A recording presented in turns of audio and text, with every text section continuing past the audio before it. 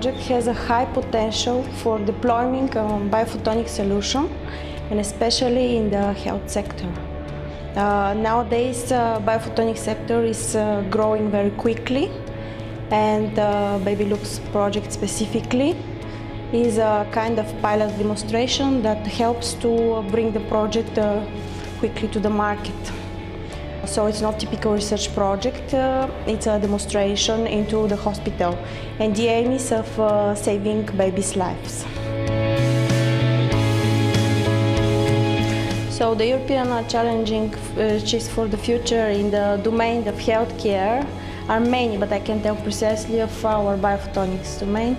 Of course, once the device or what the project is developing is tested, it needs to go to preclinical trials that is done in the hospitals, and a big challenge is to get protocols from national authorities.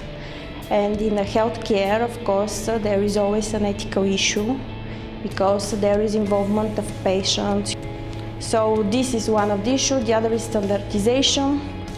But these issues, the health issues, they are of huge importance for general public. How to improve the life of the people. And that's the reason photonics, that is normally technological field, is a key enabling technologies. We also focus on biophotonics. That is one of the applications of the photonics field to help the life of the people. As a newly born babies, this is this case. There are also projects for cancer, early cancer diagnosis, for detection of different diseases, cardiovascular diseases, so many.